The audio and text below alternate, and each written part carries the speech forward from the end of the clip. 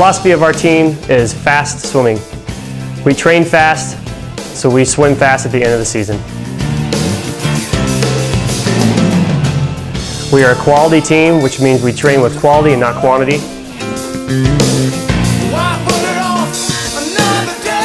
It's not just about what we do in the pool. It's not just about our win-loss record or our success at nationals. We're a very close-knit team.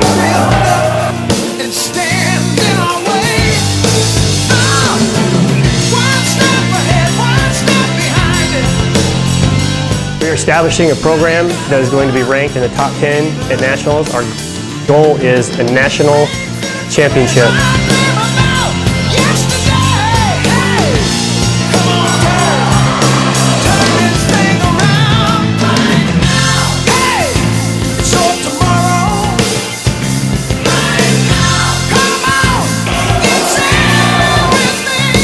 On the academic end, our women were 6th in the nation for academic All-American as a team.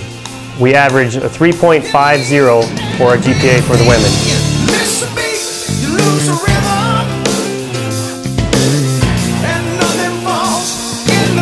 We begin our season with a heavy circuit training that's very unique to any team in the nation.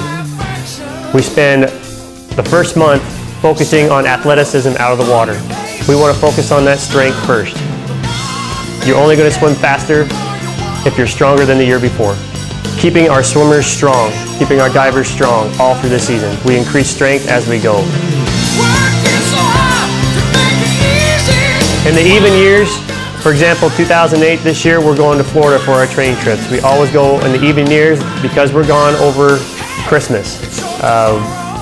We have to go over Christmas because of J-term. So this year we're going to be headed to Florida. In 2 years we'll be headed to Hawaii, and then 2 years after that we'll be headed back to Florida.